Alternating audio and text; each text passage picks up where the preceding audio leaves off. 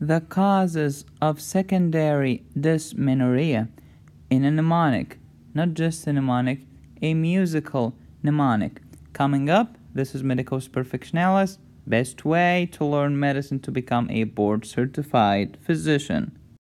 First, what is dysmenorrhea? Dysmenorrhea is pain and cramping occurring during menstruation. They may be severe enough to interfere with normal activity. Prevalence: maybe half of women get dysmenorrhea at some point of their lives. Primary versus secondary. Primary is idiopathic. We do not know why. Secondary, there are some causes of it, and this is the video of today.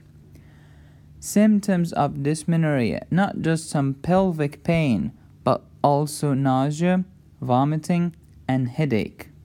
There is a difference between the pain of dysmenorrhea and the pain of endometriosis. The pain of this dysmenorrhea usually occurs on the first or the second day of the menses. However, the pain of endometriosis occurs 1 or 2 days before menses. So, during menses, like first or second day, that's dysmenorrhea.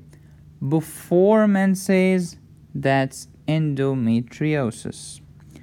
Treatment of dysmenorrhea: we start with some non-steroidals.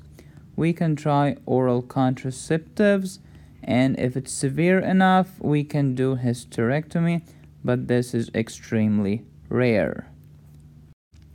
Now to the causes of secondary dysmenorrhea. Sing with me. Endometriosis, adenomyosis, cervical stenosis, PID, and fibroidosis.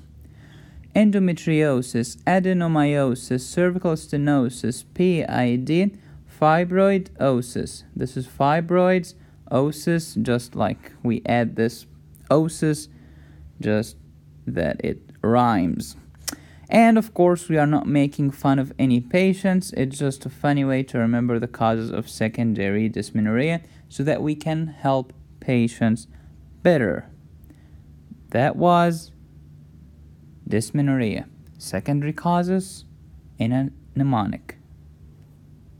And I'll see you in the next video.